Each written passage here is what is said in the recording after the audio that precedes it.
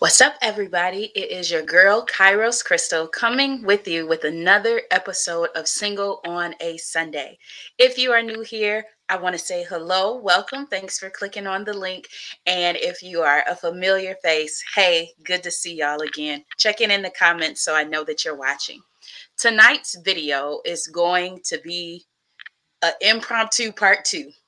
A part two on obedience. So I have this saying, and it's going to become a regular thing for me, but I'm going to start saying, people, well, how did the two of you meet? Like, how did you and your husband meet? Here's what I'm going to start saying to that. Obedience introduced me to my husband. Let me say it again. Obedience to God introduced me to my husband. So tonight we are going to dig into this concept of obedience. I already did a podcast on it. It's over on Anchor or the Spotify app. And so you can check out Single on a Sunday podcast where I go a little bit deeper into these topics. But for today, let's get into how obedience introduced me to my husband. So I'm going to share with you all a story. This is the story of how my life got turned upside down. Not just playing. But this is the story about the process of how I created my book, All the Single Ladies. If you don't have your copy, see the description below for a link to go purchase your very own copy. But the process of writing All the Single Ladies really was about a 7-year process, if I'm doing my math and remembering everything correctly. You see, as a debut author, I can laugh about it now, but when I was in it, I didn't understand what was happening. I did not want to write All the Single Ladies. It is an easy read, a quick reading book. However, you would think I could have written that in no more than a year's time, but it took years. It took years to write that book, mainly because I didn't want to do it. I did not want to be labeled as a singles minister. I did not want to even spend the necessary time with God in order to get the revelation and the perspective of singleness that he was providing throughout this book. And so I truly delayed the process of this coming to pass. Now, you may be saying, well, Krystle, writing a book is one thing.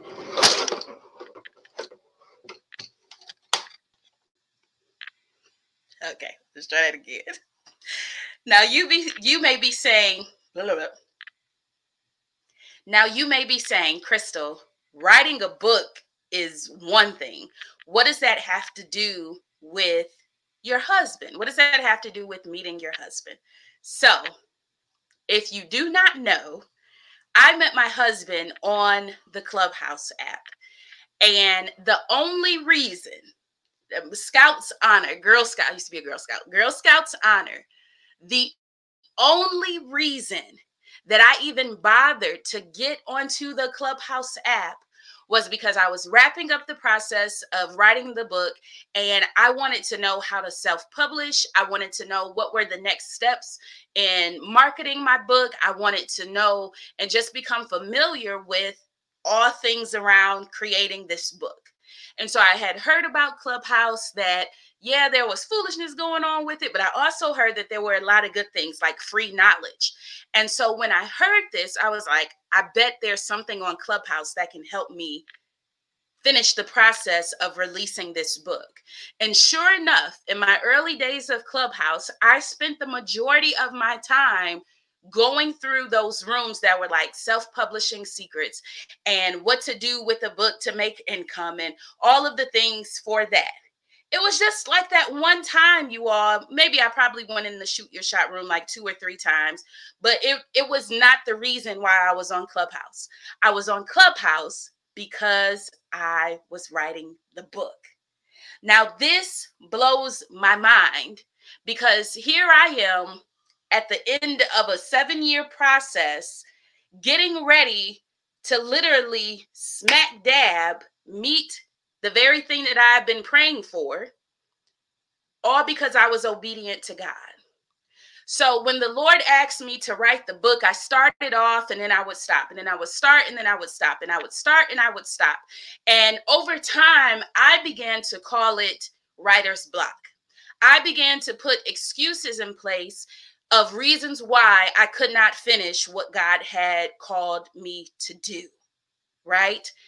And maybe within the last, I would say, 2 or 3 years of the entire 7-year process of writing the book, the Holy Spirit really began to deal with me and help me to know that I was simply being disobedient at this point. It wasn't writer's block. I had studied the characters and the women in the Bible. I had, done research in the market and talked to other single ladies. I had downloaded all of the Grammarly and all of the tools and everything that I need to finish this book. But I did not finish this book. Let me tell you a funny story. My friend posted, one of my college friends posted somewhere in February, I believe it was February of 2020.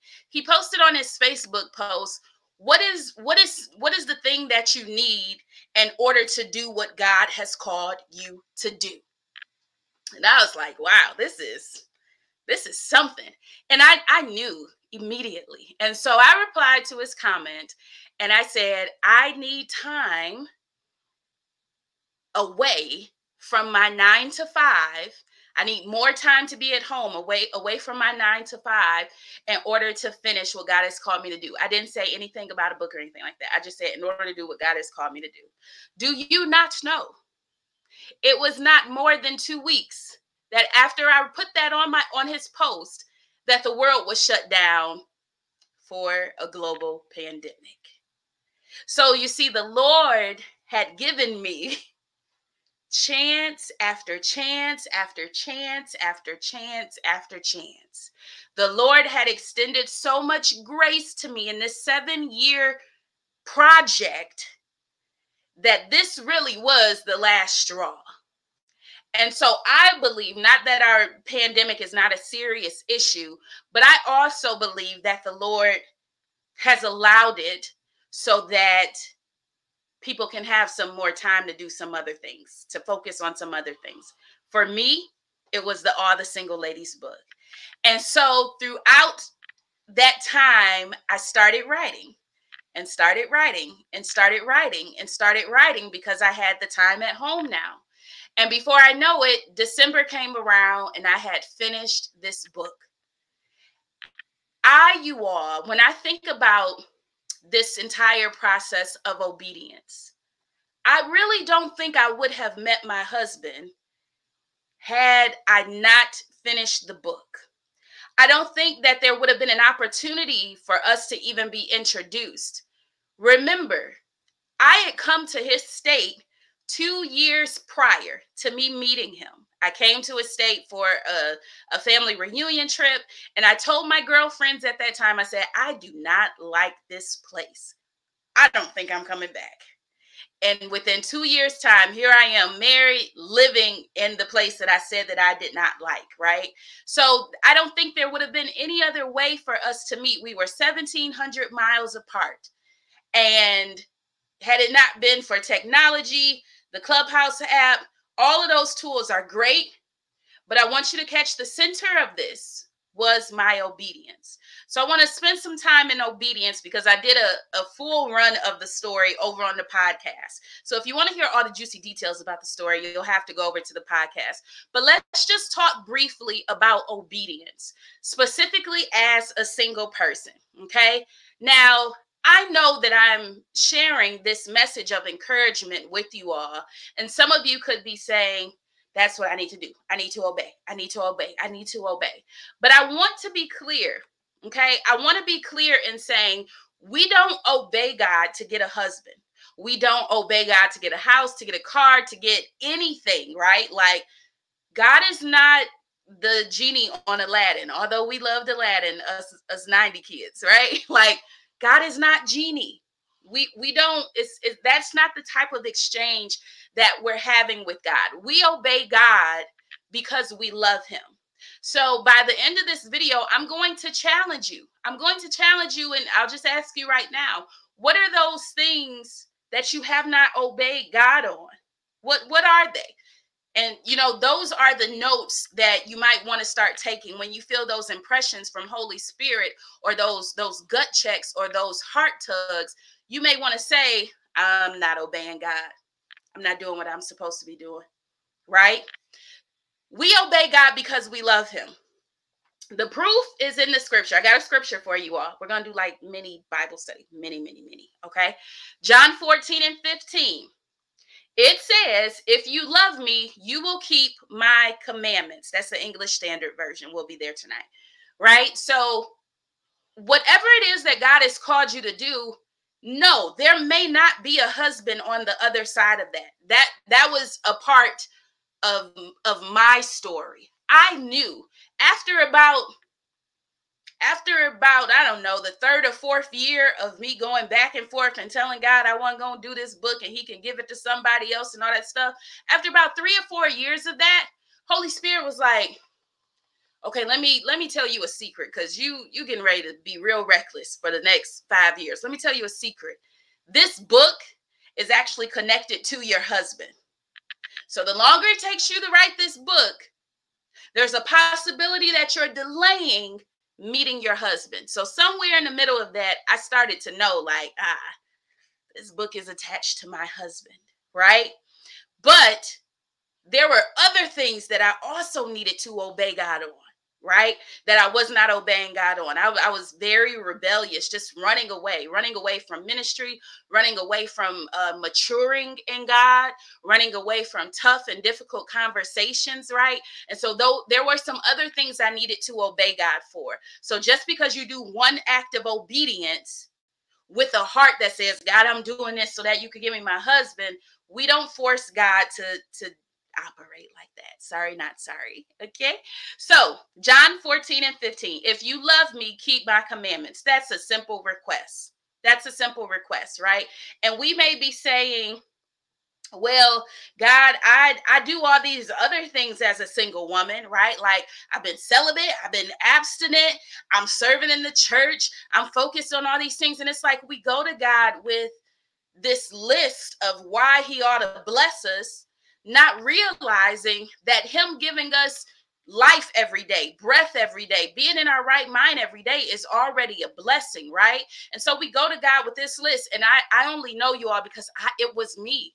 It was me. I went to God and I was like, Lord, I know you're not going to keep giving everybody else a husband and not me. And this was my real conversation with God. I'm a virgin.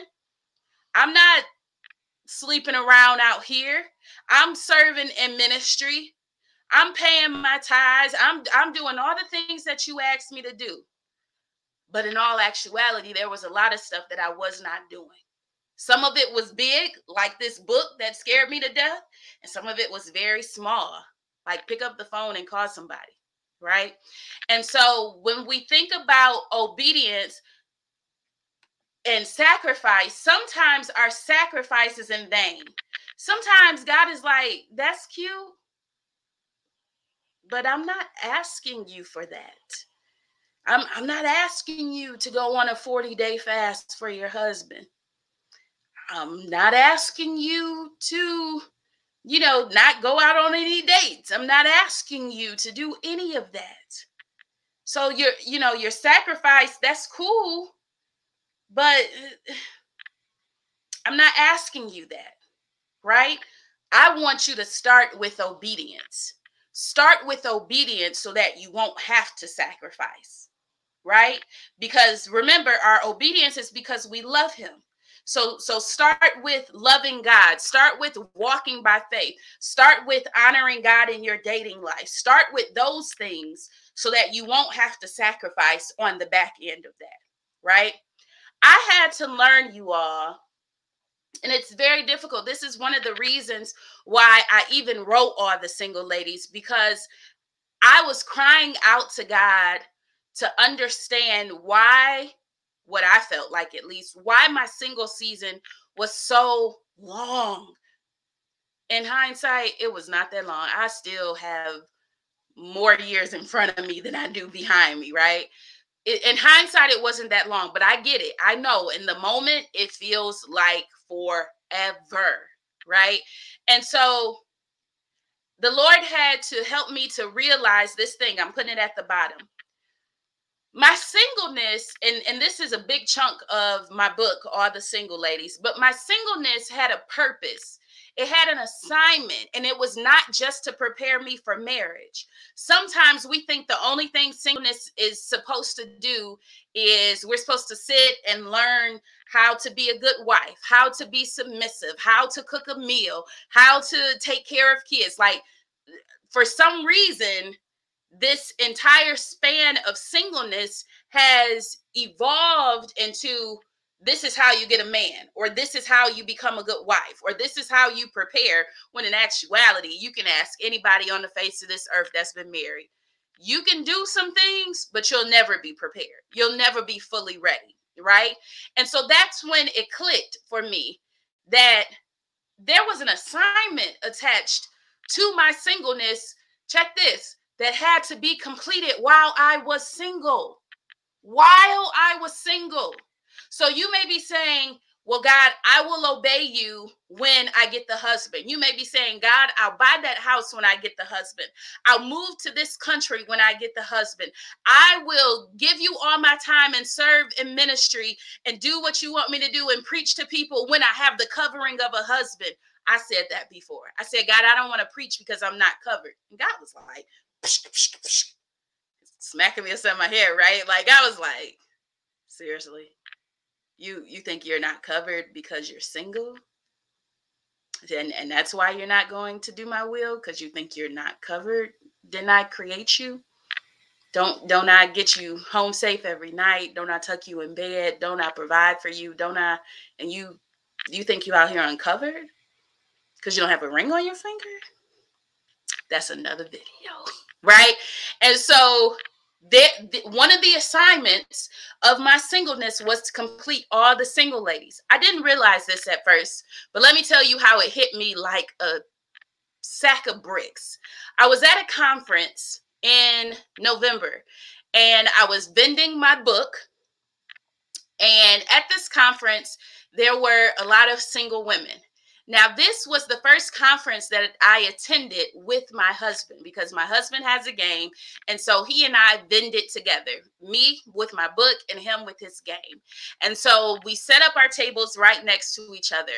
And I was able to minister to women in a way that I never had before. I was able to encourage women in a way that I never had before, because I had the book, right? I had this this tool, if you will. I had this tool that, I mean, my book doesn't tell you how to get a man, but there are some other principles for like personal development in there. And so I had this tool, and as I was telling people about this tool, I was also able to testify in it. So God gave me the tool, and he also gave me the testimony, because I was vending the book, and I would say, this is my book. I said, now, ladies, I know that you see me with a wedding ring on. I want to let you know I wrote and completed this book in my singleness. And not many months, really days, not many days later, I met my husband. I finished the book in December. I met my husband in January, and I published the book in February, right? And so I was able to testify that this is the fruit of my obedience, right? My husband is the one of the fruits of my obedience, right? And so I'm so grateful that it clicked for me. No matter how long your single season takes, you gotta stay in that season, because it is timed with someone else's breakthrough. It is timed with a testimony. It is timed with the agenda of heaven and the agenda of God. So I found this scripture. I didn't find it. I was reading through the book of Romans, and this scripture, every time I read it, it blows my mind. It says, for as by the one man's disobedience, many were made sinners, so by the one man's obedience, the many will be made righteous. One man's disobedience Y'all, that's huge. One man's disobedience caused others to be to be sin bound, to be sinners, right? To sin. There's a whole context of this scripture, but go with me here. And then one man's obedience caused other men to be made righteous. I wonder, did I put this up here? Yeah. I wonder, could you be delaying your promise? Could you be delaying your blessing? Could you be delaying someone else's promise and delaying someone else's blessing? Like, let's really have a moment with that. Obedience to God's command for your life, right? If you obey God's command, it breaks the unnecessary hardships. It breaks the attack of unnecessary hardships and stress, right? Not only does it do that, but Romans 5:19 just told us that through your obedience, many get to be made righteous. What would have happened if Jonah would have went to Nineveh the first time, like God said the first time, but he didn't. He disobeyed, and so there was an unnecessary hardship. Like, Jonah, you sitting up here in the belly of a fish, bro. Like, that's wild. That's wild because you disobeyed, right?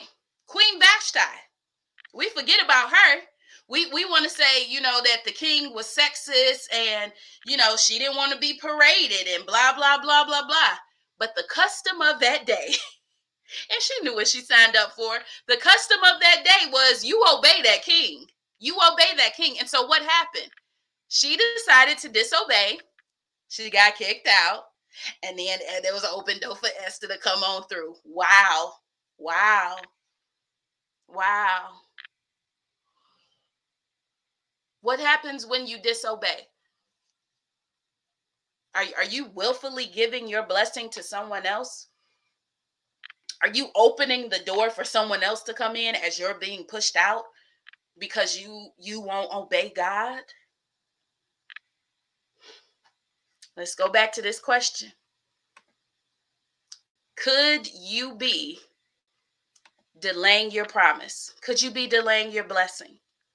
One of my viewers, thank you, sent a comment in that said, I wonder if I have missed out on my husband for a couple of different reasons that they listed, right? Like, I wonder if I've missed out. And do you know, this week alone, that has come up 3 different times. On multiple occasions this week alone, that has come up. I wonder if I missed my husband. We got to deal with that. We got to deal with that. So there is an opportunity, you all, for us to obey. There is an opportunity for us to obey. I want you to answer in the comments. This is my question for you, to challenge you. What is the thing that God has called you to do that you have not yet done? What is it? Let's give voice. Let's amplify what that thing is, because I'm telling you, when you put it out into the atmosphere, when you start to write it out, when you start to give others permission to hold you accountable to that thing, there is a supernatural strength that truly does come upon you. And what you thought you lacked, you see that when you opened up your mouth and you said it, you got support. You have the resources, you have the wherewithal, you have the know-how. So I want you to be bold. I want you to use this as an act of courage and an act of faith. Like, yes, I've been running from doing this. Yes, I know God has called me to do this. But today, I'm going to get it done. What is that thing? I want you to write it down in the comments. I have to share this one little nugget that God gave me, and then we're going to be out of here, okay? It says, so if you are obeying God, because I know that there is a remnant, okay, of the saved sisters. And sis, I'm praying for you, girl, right? So if you say, Crystal, I am obeying God. I am obeying God, and I still don't have a husband. Remember the first point. We don't obey to get a husband. We obey because we love him. That's not the way your husband is going to come. But I would encourage you, keep doing that. Keep being obedient, right? I make no promises. This is what the Lord put on my heart for you. I make no promises that obedience is going to bring you a man at the exact hour that you want him. But above anything else, your heavenly Father will be pleased. Your heavenly Father will be pleased. And not only will he be pleased, but he's taking note of that. So if you readily obey, your assignment is to continue to walk by faith and to trust God's timing. So remember, beloved, you are blessed, you are beautiful, and you are loved every single day. And there's absolutely nothing that you can do about it. God has not forgotten about you. Mwah! I'll see y'all later.